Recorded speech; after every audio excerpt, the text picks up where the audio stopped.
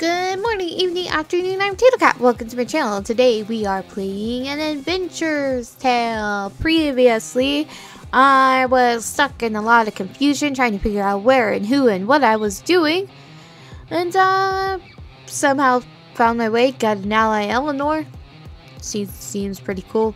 Game does not seem to acknowledge her existence. I found some wolves, found the chick being attacked by wolves. Now I'm fighting the wolves, one against the wolves, and now I have to do my overly drawn out epic battle scene with the wolves, even though I've killed like 2 wolves. And that's where we left off. And hopefully this chick doesn't get thrown in the dungeons like the other one did, because I don't know how the endings work, but I feel like if I beat the Lich King or whoever the big baddie is at the end, that whichever girl's left is the one I end up with. And I don't want to end up with my current option, because why? That's why. There's like no reason for him to like her. And there's no reason for her to like me. I mean, I guess I saved her. But like it seems like plot-wise, developmentally, it's just meh. So, anyways, I digress. Let's continue. By now, a sensible wolf would have run with its tail slinked, whimpering as it goes. These dogs can only see one thing. Me dead. Moi dead? Huh. That's what save files are for. Actually, it'd be really annoying if I died. The saving in this game is annoying. How quaint.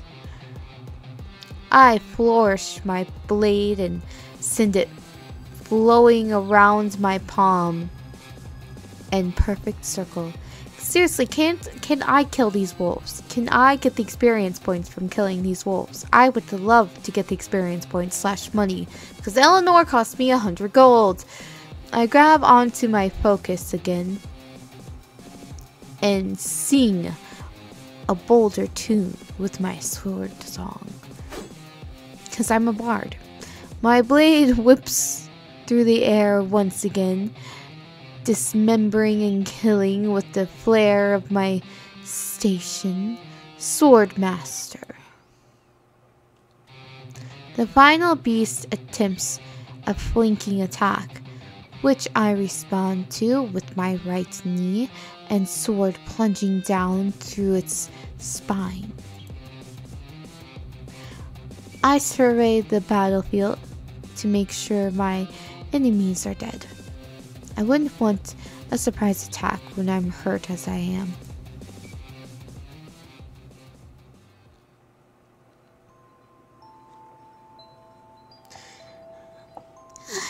Are you alright? The girl was on the floor in terror. The girl who was on the floor in terror rushed to me, concern in her voice and eyes. She's totally unaware she is and what she just went through. Of where she is and what she just went through. I was like, huh? What? Her eyes tell me one thing. She sees someone in need and must help them, no matter the cost to herself. This girl. I'm not against goodwill, but what I can see here is dangerous. Anyone can take advantage of girl with conviction like this. I'm fine, mostly. It's mostly impossible to kill someone like me. She doesn't laugh at my joke, and the concern and worry in her eyes doesn't diminish in the least. I saw what it did to you. Let me assist you, hero. She moves to take my arm, and I halt her with a raised palm. I'm fine. Trust me. Let's head back as we are. 'Cause, I mean, frankly, it looks a lot cooler if I go in covered in blood, no? I turn around and take a step towards the town and promptly fall to the ground like a dumbass. What? That's when I realize how weak my body is. Well, you know, after you get bitten in the shin and the leg and have to do backflips and yeah, that happens. Blood loss, man. Firstly, the pain I put off by focusing hits me like a hammer. Now that my focus is broken. Secondly, my leg is definitely not going to carry me back to town. That much I can tell from pain alone. Thirdly, the girl is looking at me with outright fear, rushing to my aid. Are you okay? Please stop. Let me help you, hero. I tried to escape her help, but 'tis but a flesh wound. But with my body battered as it is, she quickly suppressed my rebellion and carries me on her shoulder. Well, look, good thing Eleanor is there to help. Carries me on her shoulder to the township. Ugh. This is so shameful. I feel like crying. The hero is being saved by the damsel in distress. The bards would have a field day repeating this tale. Well, you are a bard, it's fine. You could just change the words. She, however, puts aside my embarrassment with a firm look that brooks no nonsense over this matter. I understand your plight, but if you're hurt, you shouldn't feel ashamed to ask for help. I know that. The problem is not about requiring help for being hurt. Heck, her being female doesn't even matter really. It's precisely because she's the person I came to rescue. That's the problem. The rescue don't rescue the rescuer. The dam breaks for Garth. They call me forth, and I unleash my tears of fury. How could this happen to me? I'm Garth, the hero. A look of surprise crosses her face at my word, in continual complaints. Then her mouth twitches. My tears and wailing stops immediately, like it never began. I look at her with suspicion, narrowing my eyes sharply. No, you wouldn't.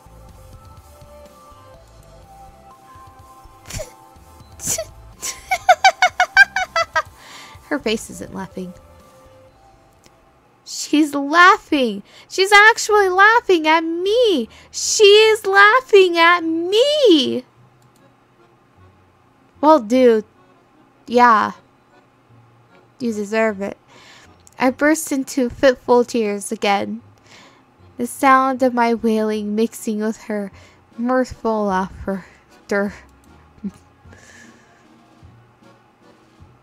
Of course, the villagers in the outlying village don't even bother to check who is passing this time. with the combined sound of a man wailing and a woman laughing. Only God knows what they must be imagining. Probably torture like no man has ever seen. But they are the least of my worries right now. Wow, hero, you're really weird. I thought you'd be very arrogant and annoying from the way you fought and the way you look.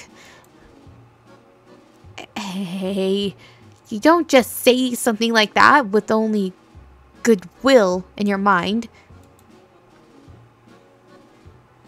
But you're actually pretty... But you're actually pretty funny. I kind of like you, hero. You're even cooler than I thought. Pretending to cry like that. Yeah, pretending. Oh yeah, I didn't actually cry. Only a loser would do that. Pretending? She flashed the brightest smile I've ever seen, and for a moment I feel my pain ebb away, leaving a mild euphoria.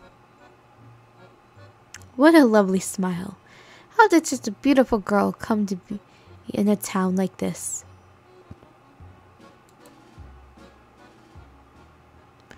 We reached the gate, and even though I tried to hide my face in shame, she blurts out my name, and the guards all laugh at me. Ugh, why me?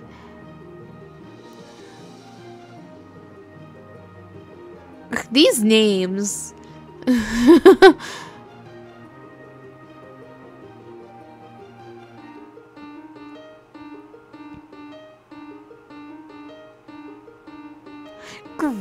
Greya? This is impossible again. The guard looks up because there's a Garth. Gareth. The guards look at each other in confusion. One looks to the other, and then another looks sternly to the girl. The Lord should be waiting for you. I don't know why he sounds like this. He's been worried sick. The men all shared a warm and knowing smile at each other. Greya.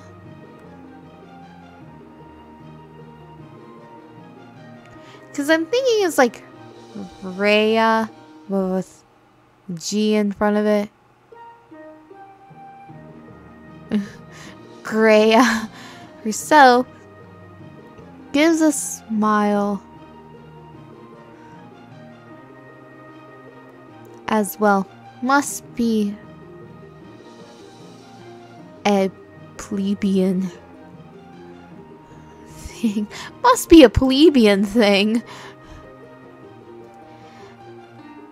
Lord Mast worries too much. Maybe I should give him some calf's leaf tea to relax him. Gabs, what? Who would drink something like that? Must be a lesser lord thing. You do that, Greya. We'll keep watch here for more of the wolves. Is the rest of the caravan? She doesn't respond to that one, however. It doesn't seem to faze her mood. She's practically skips off with me on her arm, humming lightly under her breath. This girl is really positive, isn't she? Still hard to believe that life at the bottom rung can bring happiness.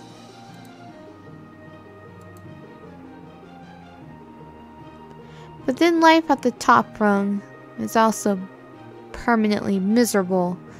Is my view of the world skewed due to my background? Only time will tell at this point. Level up. Stats have increased. Choose what stat to add additional points to. I chose intelligence. How about some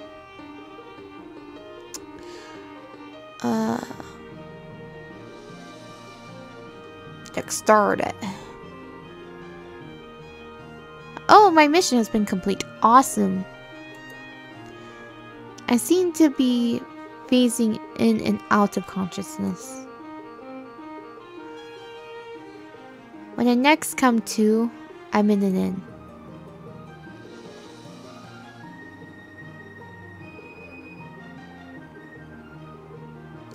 Hello, Madam Carey. How are sales today? The old woman she's calling out to wipes sweat off her brow with her cloth draped across her shoulders, her wrinkles relaxing into a smile. Oh, sweet Greya. Everything is going fine today. Who's the handsome young man with you? The old woman directs a warm smile towards me. She must know from my hair color and face who I am, and from my armor what I am. But she smiles at me like I'm her daughter's newest catch. A warm, encompassing smile that can only be described as maternal. He's a hero. He saved me from those wolves when gathering. The old woman grimaces and casts an apologetic and grateful look my way before training an almost scolding look on Greya. Oh, Greya, dear, you know it's dangerous to go out there with these beasts about. Please exercise more care, my dear. Everyone would be broken-hearted to know that anything happened to you. Greya, however, gives a reassuring smile to Carrie, as if she were the younger of the two of them. Don't worry, Madam Carey. With men like this hero here around, I have nothing to fear.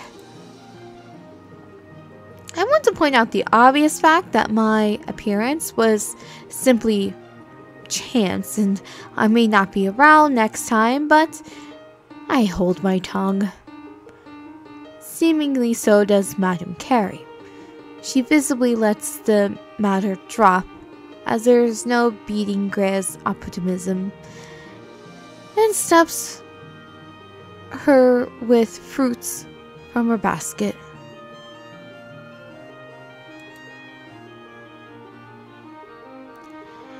Take this and feed it to the young hero. He might be grateful for it. I probably would, but for some reason, I feel very light and dizzy right now. Oh, I can't take this from you without paying, madam.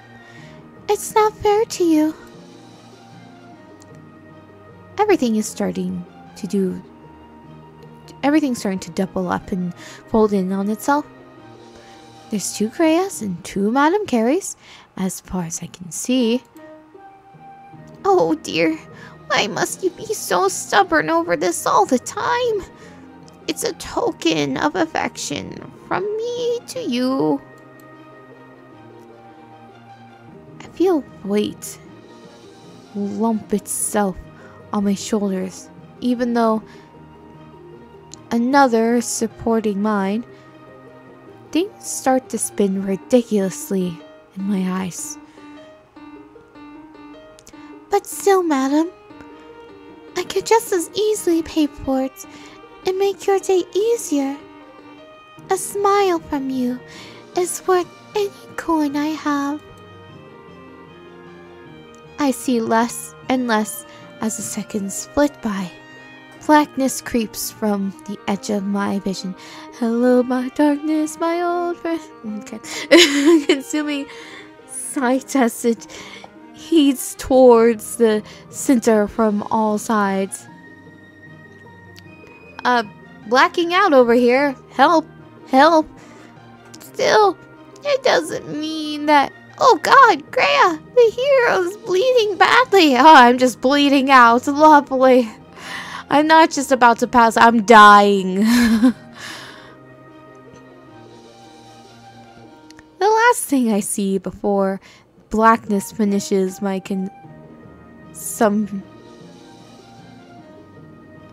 consummation is Greya's panicked expression.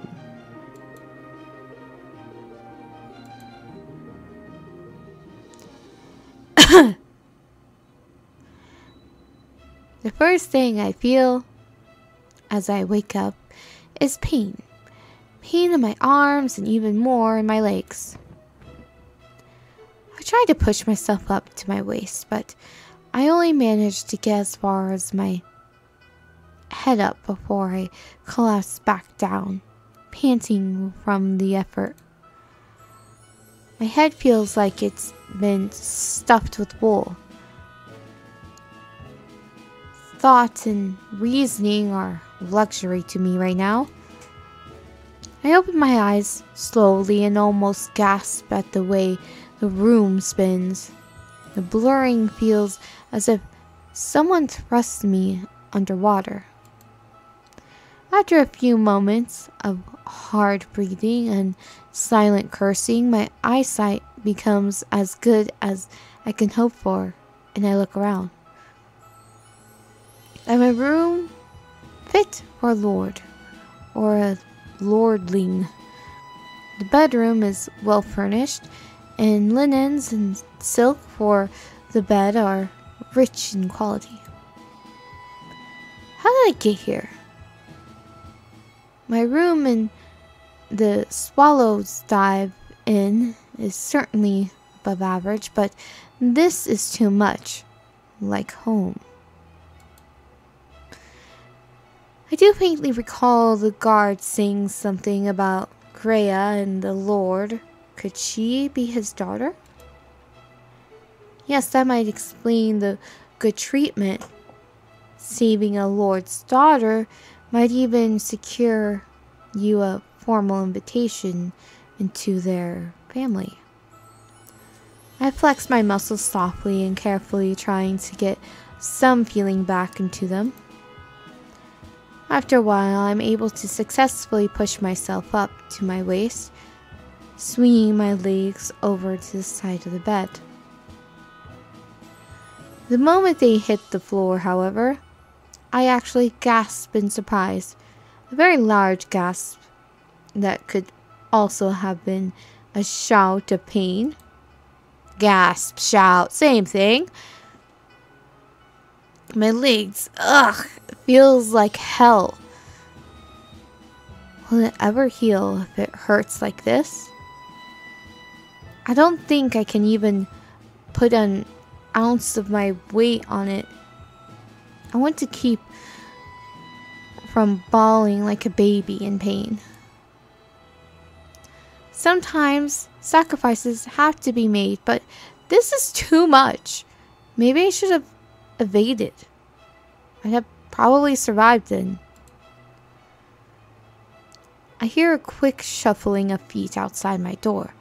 Someone must have been set to guard me, and they heard my cry in agony. Soon the shuffling returns and the door opens to admit a worried Greya, whatever her name is. Are you okay?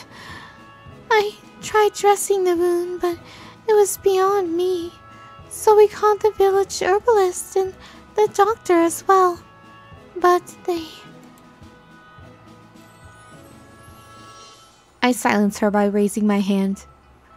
Her torrent of words cease like they never began, and she watches me with worry, still the prominent emotion in her expression.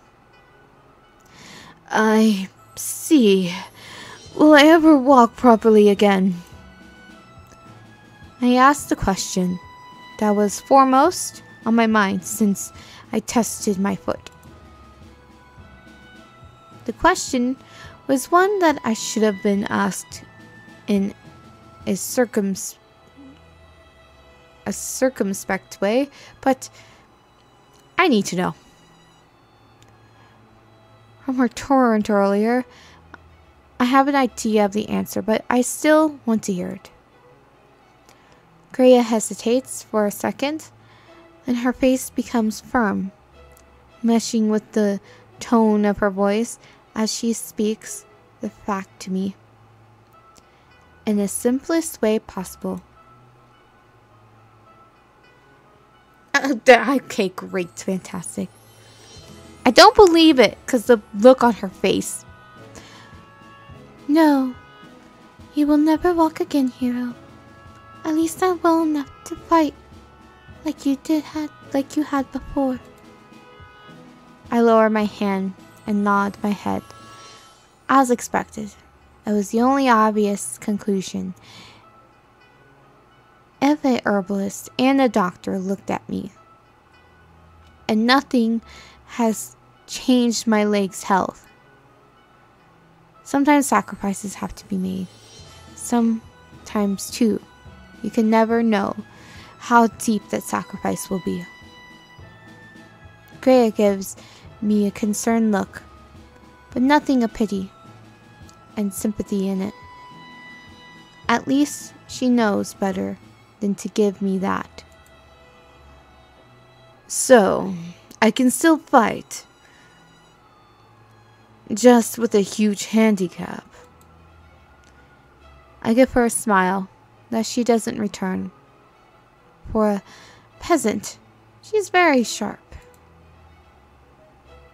In fact, is she a peasant? Who exactly is she? I lower my head and ask her.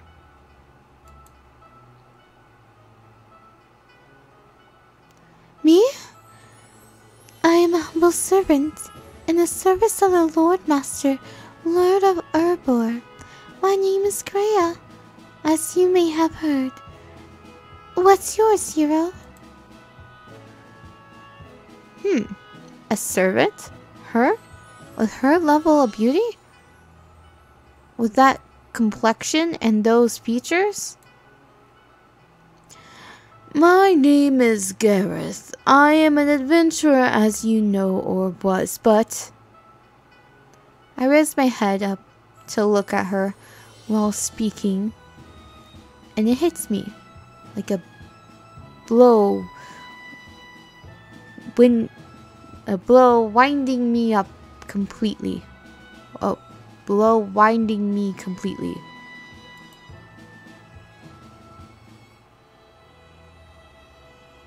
A blow winding me completely? Okay.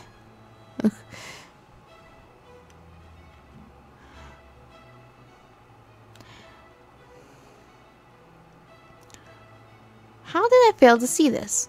I understand I was injured on the way here, and I was distressed during the battle, but that is no excuse. White hair, green eyes, and an almost ethereal beauty. She's... Are you still hurt from your leg? We managed to get everything else healed. Do you need anything, Garth? I continue staring at her, like it's my first time seeing her as it actually is, and speak the words so slowly. So slowly they feel foreign. The words so slowly they feel foreign? Okay. Yes, I'm fine. Just a bit tired is all. She relaxes a bit and puts on a slightly firm expression. Her demeanor is nothing like how it should be. Good. Please don't skirt. Good. Please don't overexert yourself. Until you're better. Promise me, Garth. I promise. But what about you? She blinks in surprise, taken aback by my strange question. Well, I'm not sick, but if you want, I can check up on you until you're better. Said with a smile that warms my heart again. No. I shake my head and push away the effect of her smile, since I know it's not natural. If she's what I think she is, I can understand why the wolves were after her and continue to attack the village. Any animal that can sense her will try to kill her. How has she survived this long? Even in populated areas, does no one in this peasant town know what white hair and green eyes mean? Well, her eyes are greenish, so maybe they don't. Yes, I'd like that, Greya. Say now, how did you enter into Lord Master's service? She cocks her head to the side and considers my question. I sit patiently, waiting on her answer that will decide my next course of action. Well, we will see what our next course of action is in the next episode. This is all very mysterious. Is she like a homunculus or something? Or like an animal that turned into a person? Or is she like a dead person that turned into a live person? Or something like that and whatnot? I guess we'll find out. Until then, see you next time.